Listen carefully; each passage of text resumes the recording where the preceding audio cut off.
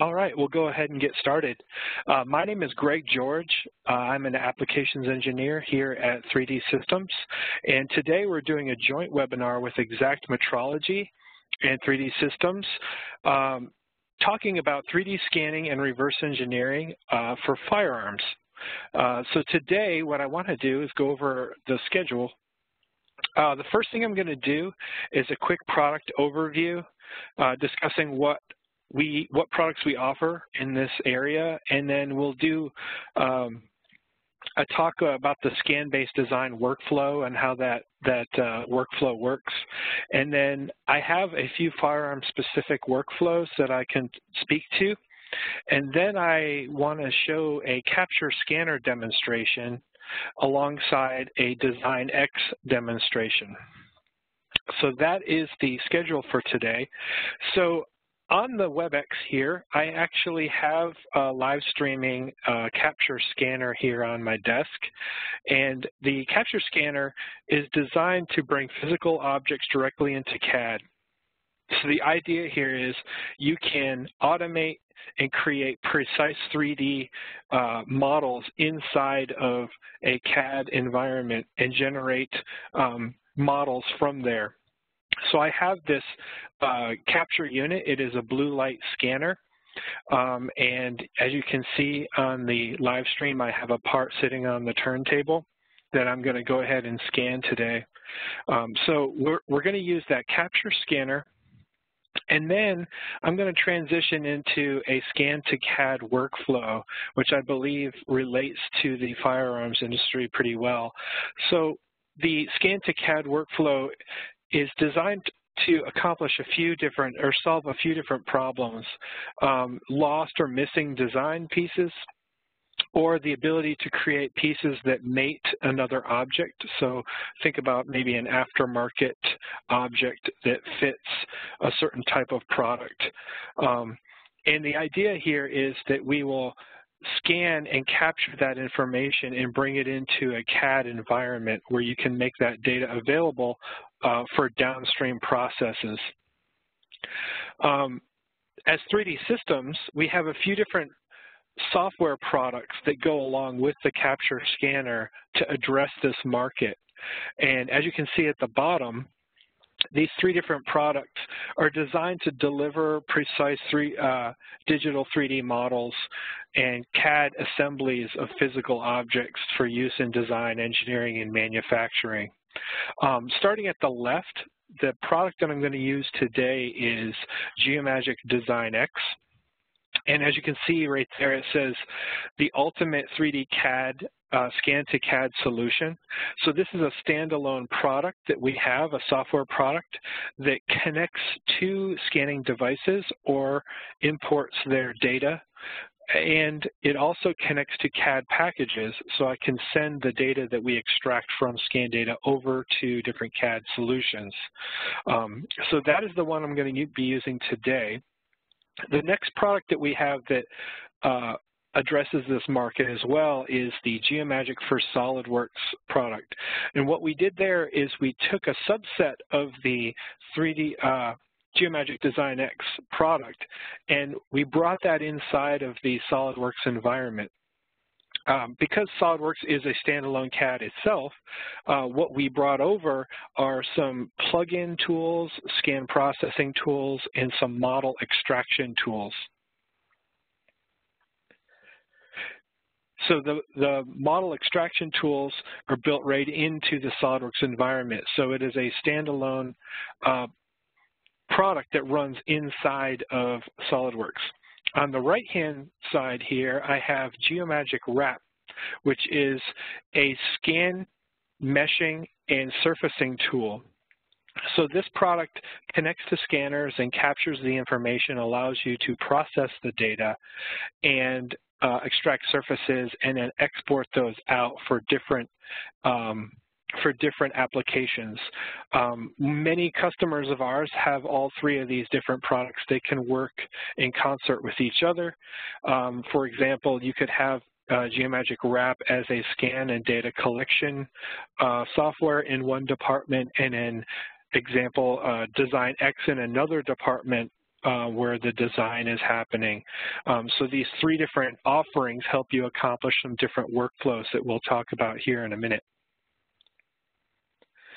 So Geomagic Design X, as I talked about a little bit, it's the industry's most comprehensive reverse engineering tool. So what we do is we combine a history-based CAD package with 3D scan data processing. So you can create a fully feature-based editable model inside of our Design X product. And then it's also compatible with your existing CAD software. So we're able to take that CAD geometry and send it over as native entities, as you'll see here in a minute.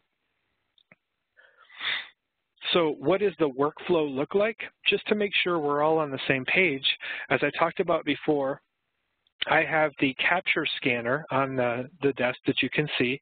So what we're going to do is use that capture scanning device to collect mesh information, which is a model representation of the object that we're scanning. We're going to process that mesh in one way. We're going to extract features that would be sent over to CAD. So as you can see in the middle here, we can take that data and we can extract features from that data and send it over to CAD packages, or I can take that mesh information and send out a watertight mesh. So sometimes you would have simulation or printing where you may want to output that type of model. And then along the bottom, we can create highly accurate, rapidly extracted surfaces from that data. So you can see as-built modeling using automatic surface extraction. So there are 3 types of deliverables, 3 categories of deliverables that can come out of this Design X package, as you can see. A mesh, a native CAD translation, and then an accurate CAD conversion from an extracted model there. Here are 3 different examples of a firearm workflow that I have seen in the industry. On the left-hand side, many people will use our products to design mating parts. So the idea is there is a manufacturer of this device that you might need to make a compatible accessory for it. So as you can see on this side, there are very highly organic shapes to these different devices, and you can design your piece to fit exactly to a very specific object there. So designing mating parts. The middle one is a very similar application, but it varies slightly. Many times you'll have a manufacturer that makes an object, for example, a universal grip here, and they need that universal grip to fit a very specific device. So with this workflow, what I've seen before is you can extract the surface information and take an existing design and make it fit that existing design. So in this instance, we took a universal grip, fit surfaces, and cut the surfaces away from that grip. So now that grip can be manufactured to fit that very specific firearm. And on the right-hand side, what we have is an example of people that need to capture the shape of an object just for reference and to design around. So in this instance, what you can do is scan this firearm and then use it inside of the native CAD environment to make design decisions. So maybe you need to design something that comes around this firearm but doesn't necessarily have to be extracted from that information. So you can take that auto surface model and just load it inside of any CAD package. So now I wanted to transition over into a demonstration, a live demonstration of the capture scanner to start out with. So there's a preview of the scanner sitting on my desk, and then I have the Geomagic Design X software loaded right now.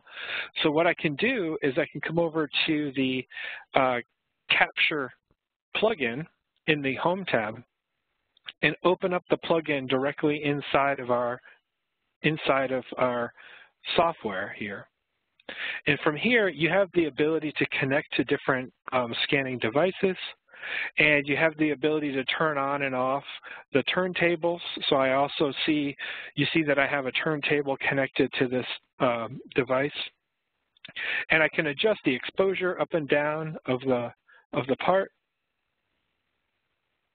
And then I can adjust how many scans that the scanner will take.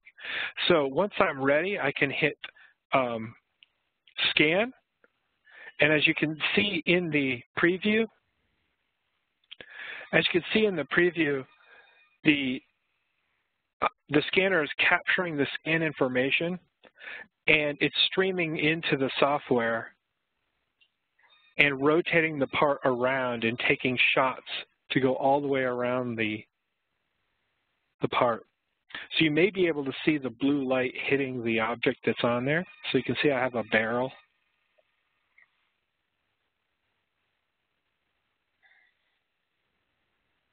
So what I have it set to do right now is take 6 different shots going all the way around the outside of the object. There's a variety of ways of propping up a part and scanning it. And as you can see right now, I have the part sitting in a piece of clay. So there's a bunch of different options depending on what kind of scanning you're doing and what the object looks like. You may need to scan it from one orientation and then flip it over and put the 2 groups of scans together. So right now, I've captured the scan information. If I hit the OK button, you'll see that I actually have 6 different shots and they're uniquely colored scans describing this part. So if I turn off and just look at one scan, you see from that angle, the scanner only saw that information. And if I turn this on, you'll see that it saw that area as well, that mustard looking color.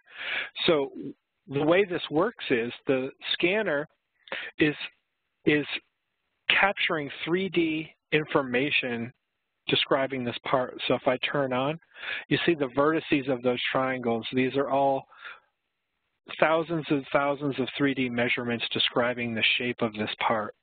Now if I turn off the point cloud mode and just go over to the triangle mode, what we do is take those measurements and connect them together into triangles to create a surface. And once we have that surface object, it makes it a lot easier to deal with. So for example, if I have all of these pieces turned on, the clay is not an area that I intended to work with. So I can use my selection tools, and it's very easy to see and select things as a surface object. So I can select all of that data and hit delete. So to start out with, you saw that we have a plugin that connects directly to the capture scanner. We also have plugins that capture data from almost any 3D scanner that's on the market that are built right into the software. So after data collection, you have this information here. What is the next step? Well, for one, I have a bunch of individual scans that I need to combine into one object, right? So in order to do that, what I'm going to do is just run a global fine alignment.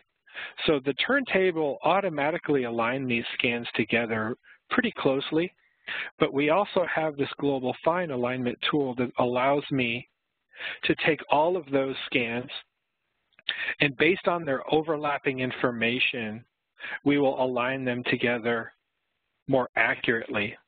So you can see if I zoom in that the alignment is a lot tighter because the data is bisecting itself over and over again there with that texture. So now that I have a tighter alignment, I can merge these two together. So if I come over and I tell the software, I want to combine all of these scanned objects into one, and then hit OK. So now what the software is going to do is merge all those triangulated meshes into one mesh that I can then work with to model off of. So going back to the different deliverables that we have available, today what I want to do is extract a feature-based model from this information. So we can extract those features from this data by using that mesh as a reference to model off of. And if you remember back to my PowerPoint, we also We also have other options where we can extract surface information from this as well and then use it as a reference. But for today, what I'm going to do is take this scan, and I'm just going to go ahead and turn it off, actually get rid of it. I have, from earlier on, I scanned this from both directions. So as you can see, I have a completed scan of the top and bottom. And what I'm going to do here is go ahead and extract this area and create a CAD model from it. Now, in order to do that, what I'm going to do is select this top plane, and I'm going to tell it, just like I would in a CAD package, I need to extract a sketch in order to extrude that shape along that direction. So in order to do that, I'm going to click on that plane and come over to Mesh Sketch and drag this down. And I'm going to intersect it with that highest point there. And then I'm going to hit OK. Now I'm actually inside of a mesh sketch. So I have all the sketching tools that I would inside of any CAD package. But what I have is a cross-section that I can use as a reference to draw my sketch and create nice, accurate geometry that follows this part exactly.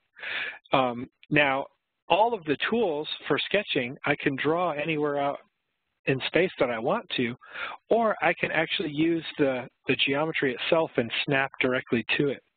So you see here, if I click on that geometry, I can create a line and it'll best fit a line to that geometry, and the same thing goes here. Now, if I want to, I can window in and say that I want to best fit a line to that geometry. And just to exaggerate it, if I window in and select a little bit of data down here, you'll see that the software is best fitting as best as it can a line between that geometry. So you can see what we're doing is we're doing a lot of the work for you where we can help automatically fit that geometry for you. So you can come in and you can sketch out exactly where you want all these features and then create the model. So if I select the other areas here,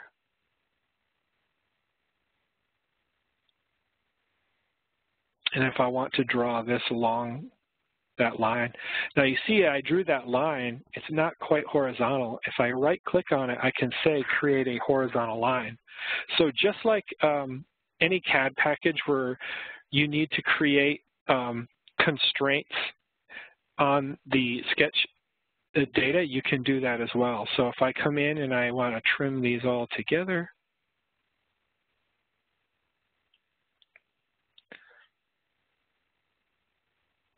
and then you can do things like extend. All the different tools are in here that you'd need to be able to create the proper sketch geometry, different types of trimming. Over here, you have the ability to chamfer. So if I chamfer between those two lines, and then you see you have the ability to do fillets as well. So if I drag that and create my fillets, and then not only do we add constraints, but we can also add different dimensions too. So you see, when I created that, it automatically dimensioned it based on whatever size that I dragged out. But if I want to override that and say that this has to be a 0.05,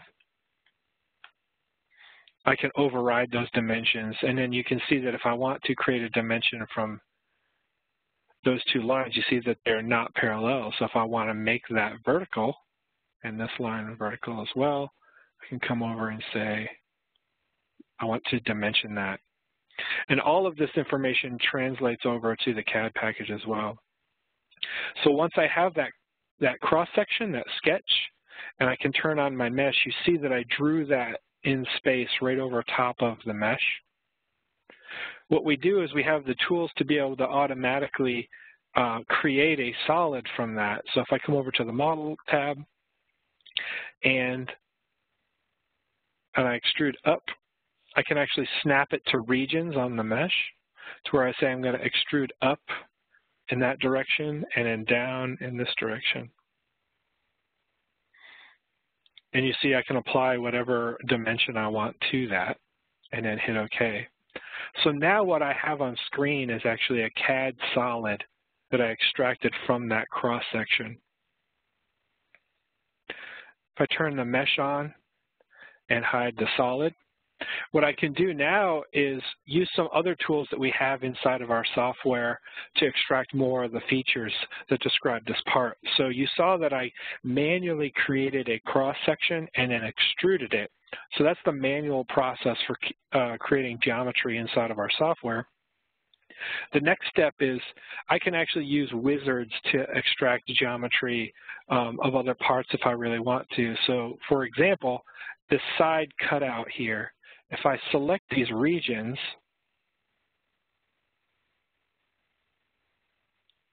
and I just window in and grab all of these different regions, and I tell the software, use those regions to create a solid cut for me. And if I hit next, the software will give me a preview of the chunk that it's going to cut away. So if I turn the solid on, I can see that preview in space, and then when I hit OK, you'll see that it cuts that automatically away for me. Now, what it created is a featured CAD model. So if I come over to the history tree, it did create a extrude cut and a sketch. So if I need to edit anything about that, I can say edit this sketch and just go normal to. And now if I wanted to apply a fillet to that area, I can apply a fillet to that area and then hit OK. And then you see when I get out of it, it'll have the fillet applied automatically. So you see, we created the manual tools to extract model information, but we also created the tools to manually edit and automatically extract. So from here, I can do the same steps and just extract some other information just to show you how it works again, how fast it can be extracted. So if I say I want to do another solid cut from here, and I just say that I want to do a solid cut in this direction,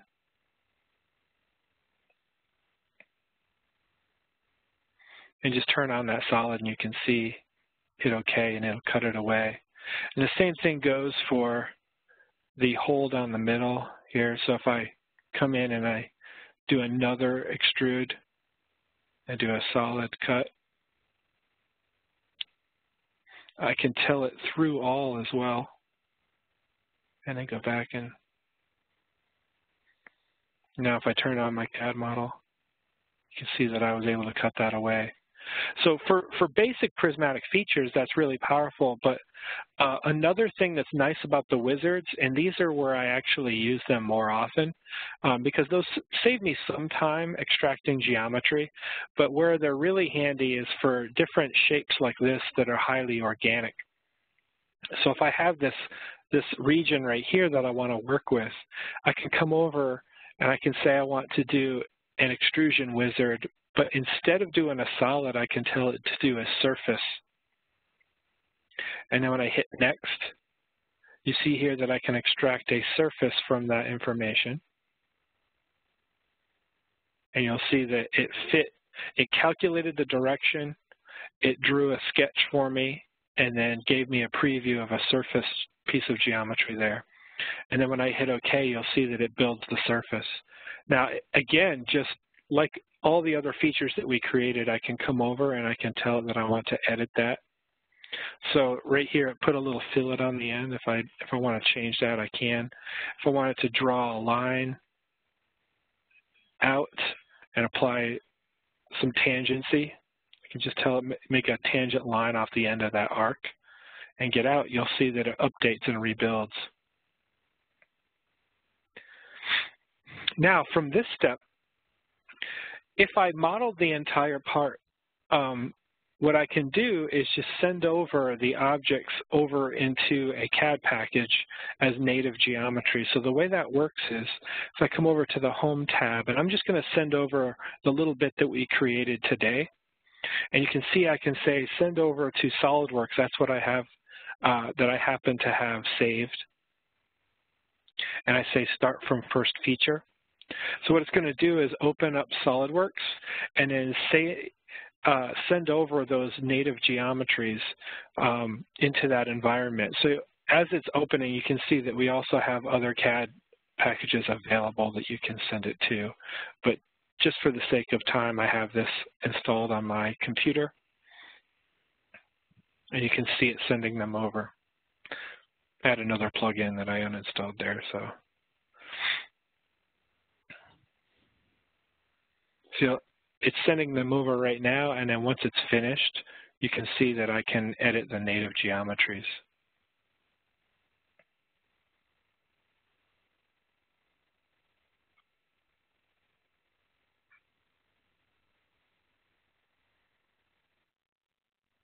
So you see it building the native sketch, and then cutting it away, and the other native sketches and cutting them away.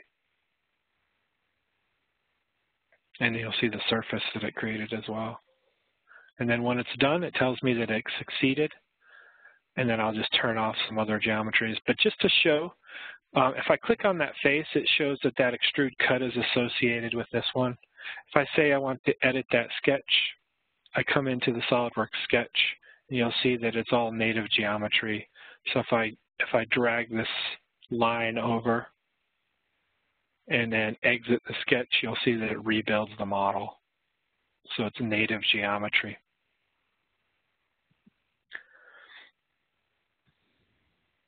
So that's a demonstration of the Geomagic Design X and the capture scanner. I wanted to open it up for any questions that people might have about the workflow.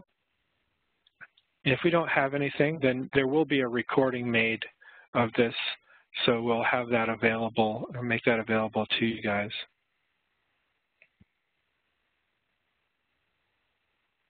Let me just pull up the questions.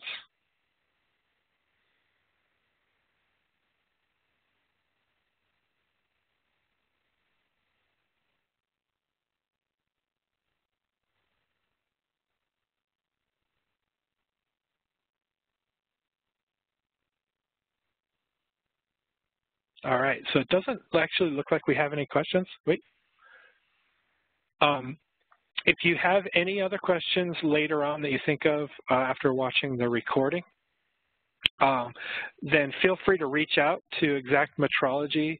They have the ability to answer any of the questions that you guys might have. Thank you a lot for your time. I hope this was informative and beneficial for your company.